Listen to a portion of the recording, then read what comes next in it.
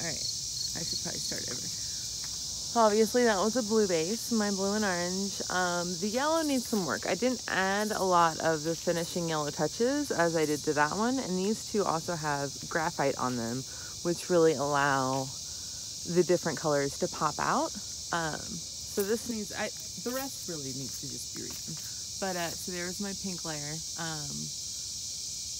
Which I like that one too. These were done in a rush on day 1. So this was day 2. And then day 3 was just the green one.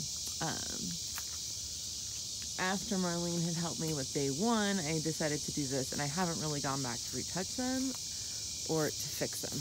This was day 1. Coming back, look at our lovely, we have a tree. I should get a better view. All right, sorry.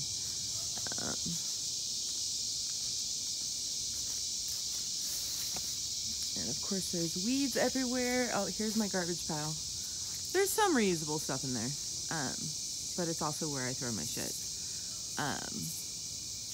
So yeah, there's day 1. And I saw no reason to do the windows because this is my studio, so I don't want windows. And why waste the chalk? Because, you know, I'm a poor motherfucker. So far I've spent $70.